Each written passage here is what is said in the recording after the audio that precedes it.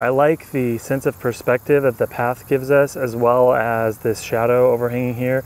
And then I love also like these trees that lead the eye in with the shadows, and I just like being able to have these shadows here plus the highlights over it. And then I also really like this fence line here. I have my sketchbook here primed with casein just to tone it. Because I have toned it with this casein, it's going to force me to go in with strong opaques right away. So I'm going to lay in the sky. And that's kind of the beauty of using an underpainting. As I talked in one of my previous videos on underpaintings that you can watch here, this is definitely one of the nice facets of having an underpainting is it forces you to cover up this color, because obviously this is a pretty unnatural color that we don't have in the landscape, but that's going to force me to really think hard about my tonal values and to cover it up. And then I also think because it's a complementary color to so much green in this scene, that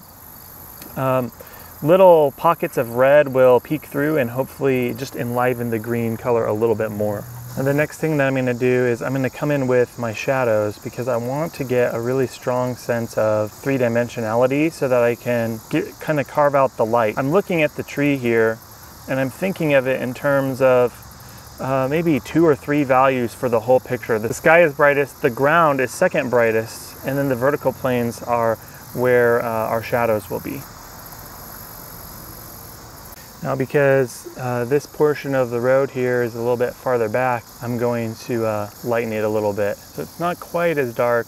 I'm going to mix up a lightish green that's mixed with some white. And by doing that, I'm going to kind of push the distance in the atmospheric perspective, because the value is not as dark. It will feel like it's receding into the background. And we'll come in and we'll refine this a little bit later. But I want it to feel like it's farther away. So there's a little bit more blue, a little bit more white. And as things come towards us in the picture, we will get more saturated. I'm mixing up a very light green. This is using cadmium yellow, ultramarine blue, and some white.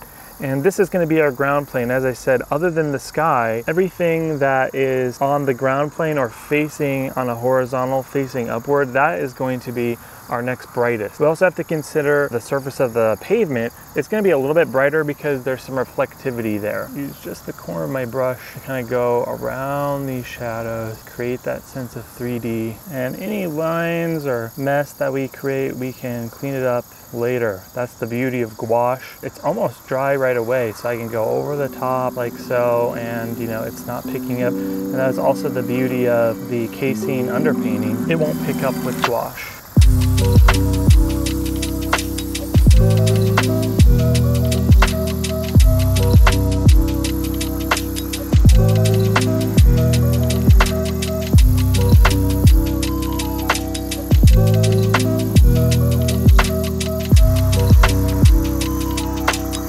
Right at this point, I've kind of gotten all the big shapes laid in and everything is kind of covered. And so now I'm going to go in and refine, particularly by going over my shadows with highlights. Now, as I mix these highlights, I'm cognizant of the fact that I still don't necessarily want them to be too much brighter than the ground. The ground plane needs to be the brightest after the sky. However, the leaves on the trees that catch light are facing upward. It's kind of a delicate balance. I'm kind of just trying to capture like those main shapes, and then I might go over it again with even more highlight. And you know, even as I do this, I kind of modulate my mixes a little bit, and I'm trying to keep a fairly dry brush, follow the direction of the tree leaves. Mixing in just a little bit more red for this tree that's behind, to desaturate that green, just to have it kind of feel like it's behind it. Same for this one, a little bit more white. White will also desaturate a mix. So if you're trying to, you know, get a sense of one tree, one thing is in front of another, is in front of another, desaturating your colors can really help, as well as lightening the color a little. Okay, I'm gonna come in with this round brush, and I'm mixing up a color that is a lot lighter to be the highlights on top of the highlights. And the more that you can kind of modulate your depth like this, the more that you'll get a nice 3D effect. I try to observe the shapes of the trees and the directions that the leaves go. Really, those highlights are quite orangey, which a lot of times we don't think of that as being in a tree, a green tree, but it's there if you look for it. You might be noticing too as you watch this that some of these colors that I'm putting down, like over here, are already drier, and that makes them a little bit darker. And that's one of the qualities of gouache that takes some getting used to.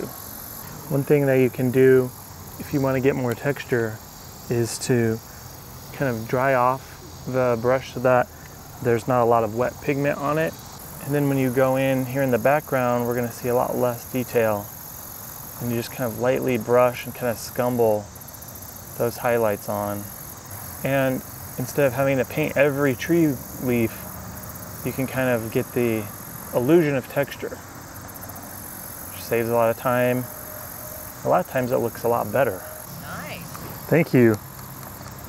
That is very nice. Still working on it. We'll see if we can, I said we'll see if we can get some of these trees in the background, a little bit more detail, but I'm liking where it's headed. That is really nice. Thank you. You've been painting?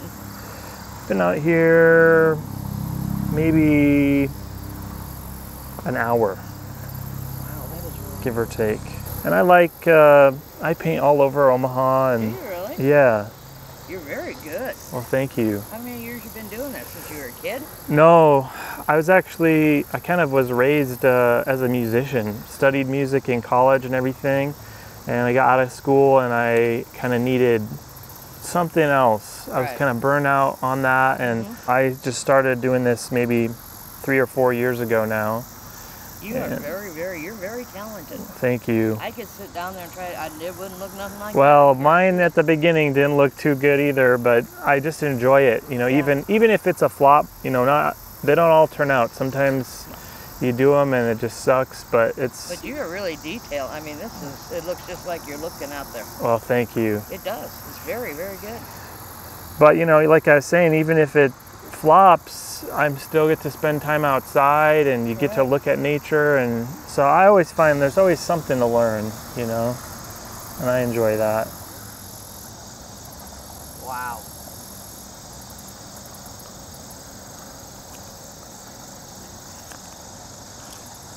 See if I can do it without tearing. And here's the finished piece. I really like the texture I got on this tree. I like the composition. And I even like the little patches and kisses of red that pop out from underneath. You can see some red here and there. And I think it just enlivens the image overall. Remember, you have a voice that matters. Go be creative. I'll see you next time.